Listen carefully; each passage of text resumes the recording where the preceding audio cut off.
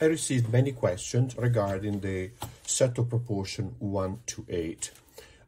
So with this video, I would like to discuss this proportion, the ratio of 1 to 8, meaning the head will fit into the body 8 times, versus the 1 to 7.5, meaning the head will fit into the body 7.5 times.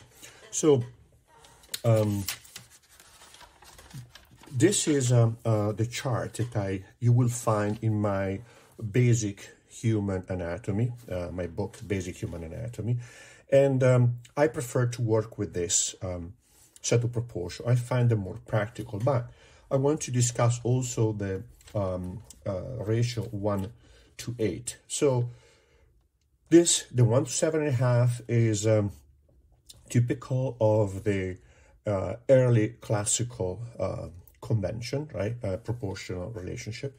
And this instead, a little bit later, it's relatable to the Hellenistic works. So let's see. Let's go over all the various segments, right? And see how they compare with each other.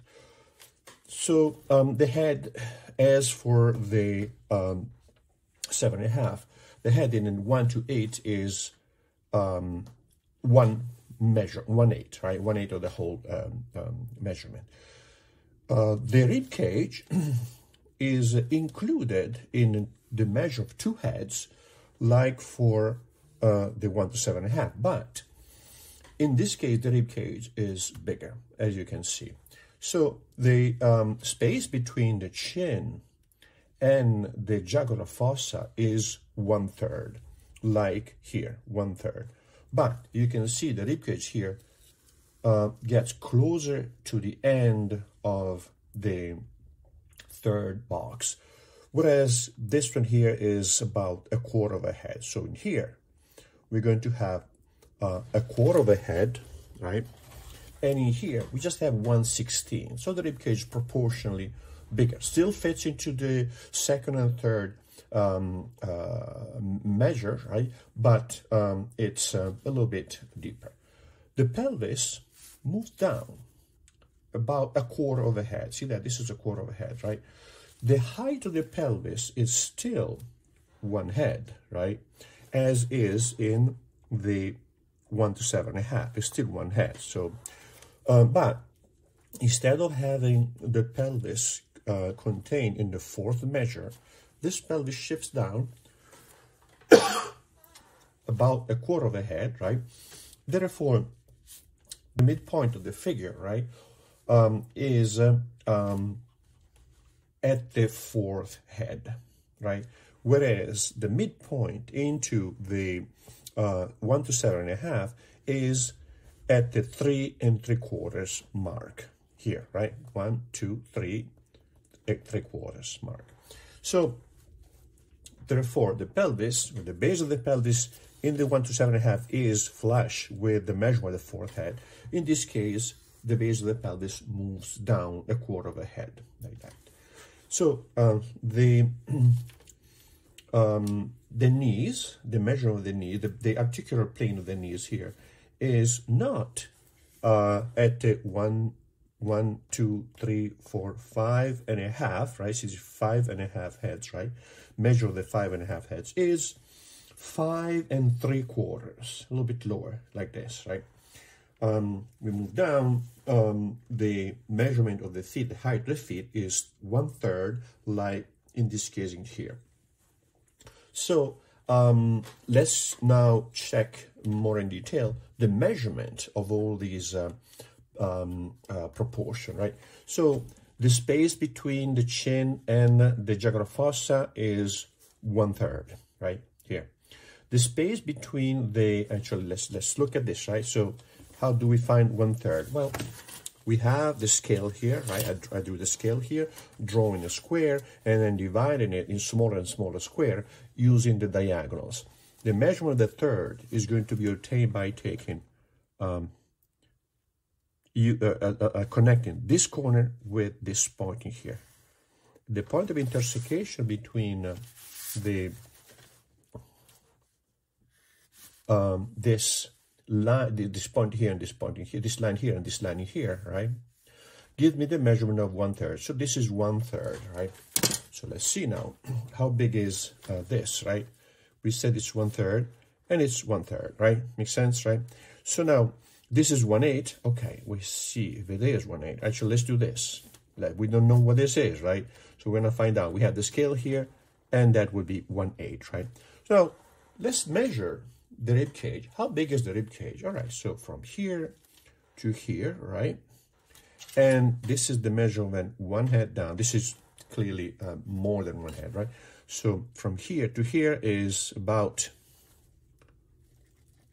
all right, 1 and 13/16, which is a strange measurement, right? 1 and 13/16. But you don't want to remember 1 and 13/16, right? Or 1 and 5/16, or whatever that is, right? You want to remember that. How do I find the measure of the rib cage then? Well, do this, do indirectly. Come down from the chin, 1/3 of a head, or from the chin, 1/8 of a head for the posterior part of the rib cage. And once you are down to the bottom of the third measure here, come up 1/16 or 1/8. It doesn't really make much of a difference. Right? Come up a little bit above the base of the third box, right? So therefore, now measuring from the top of the fourth box, we come down 1/4, right? And then of the head, and then we have the space between the top of the fourth box and the bottom of the pelvis. Now, depending if you want to use 1/16 or 1/8, you add this measurement in here, right? To this measurement here to find the distance between the base of the rib cage, the bottom of the rib cage, and the top of the pelvis, right? The iliac spine, the pubic bones, these are all similar to the measurement in the set of proportion 1 to 7.5, meaning this is the upper quarter, right? This is the middle, and this is the lower quarter. So the pelvis can be divided in 4 equal segments horizontally, right? Along which I will position iliac spine and pubic bone, right? So then we see now the midpoint is at the foreheads. The articular plane of the knees is at the 5 3/4, and then we have the measurement of the ankle joint is 1/3 up from the feet. So a quick comparison in terms of measuring the leg, right? In this type of visualization of the proportional relationship, we see using the 1 to 7.5, we see that the segment of the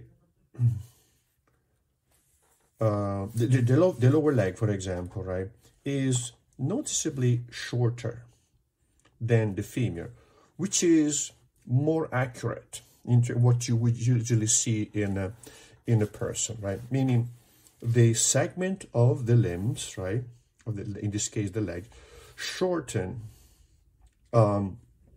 as they move away from the center. So this is 2 heads, this is 1 2/3, and the foot extended like this is 1 or 1 1/8. So gradually shortening the segment of the limbs as they move away from the center. The same thing is true for the segment of the upper limb, the arm. In this case in here, instead, we see that if I measure from the articular joint, articular plane of the ankle and the articular plane of the knees, these two measurements are very, very similar. So I find this a little bit less accurate in terms of the organic aspect of the structural aspect of the skeleton, but still, these are the proportion of the 1 to 8. I hope this was helpful. Let me know what you think about this.